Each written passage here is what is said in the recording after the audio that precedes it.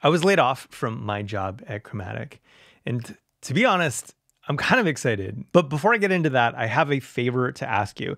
If you work on a team that you think that I would be a really great fit for, please send me a message. But maybe even more important than that, if I've been at all instrumental in your web development journey, please send me a tweet-length testimonial saying just as much. X post length. In this next stage of my career, I want to focus on developer education, and those testimonials will be meaningful to me both personally and professionally as I develop that expertise. Okay, so why am I excited about losing this job? I've never had the opportunity to execute a job search in public before. I've always just gone from job to job. And that means that I've never really had an opportunity to share and document the things that I've learned about the process. A lot of my friends in this industry are going through this same exact thing. You might be going through this same exact thing.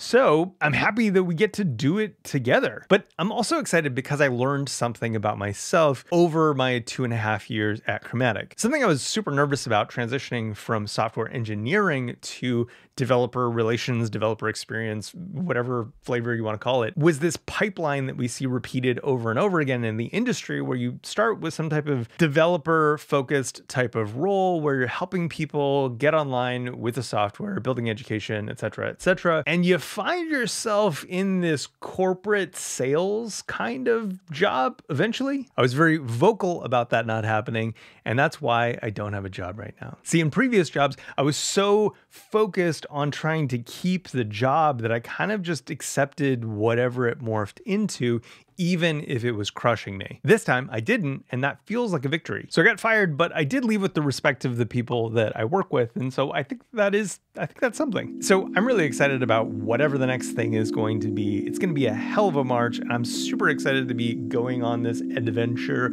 with you. If you have any experiences that you want to share, leave them in the comments. I love responding to those. I'll see you in there.